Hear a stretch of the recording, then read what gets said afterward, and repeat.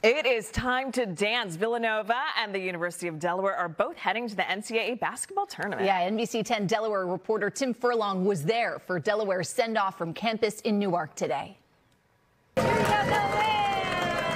It's not something we get every year in Delaware, the basketball team getting a send-off to the NCAA tourney. Yeah, they're usually, I wasn't expecting as many people. I honestly thought it was going to be like the cheerleaders here, and that's it. Jameer Nelson Jr. and his teammates clearly psyched to see so many of their fellow students and student athletes out here to send them off. Thankful for the support and excited to get on the road and head up to Pittsburgh.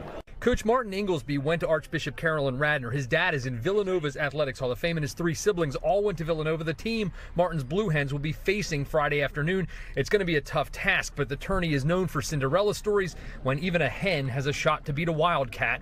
Coach just has to keep his guys believing. Yeah, that's what I told him. I mean, why not us? I mean, we're playing really good basketball. We were very confident going down to the CAA tournament. We know there's no program I have greater respect for in the country than Villanova and what Jay's been able to build there, but on any given day, anybody can beat anybody.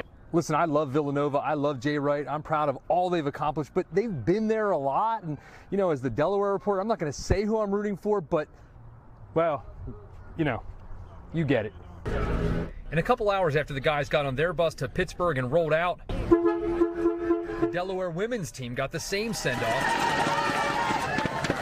They too are in the NCAA tournament, and they too have something to prove when they play the University of Maryland Friday in College Park.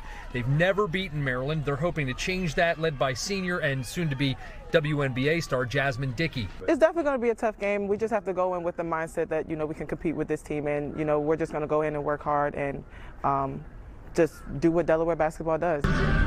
Win or lose, it's a pretty cool time to be a sports fan in Delaware, and certainly a UD alum. Great for the program, great for the kids, the environment, the town. Go Hens! In Newark, Tim Furlong, NBC 10 News.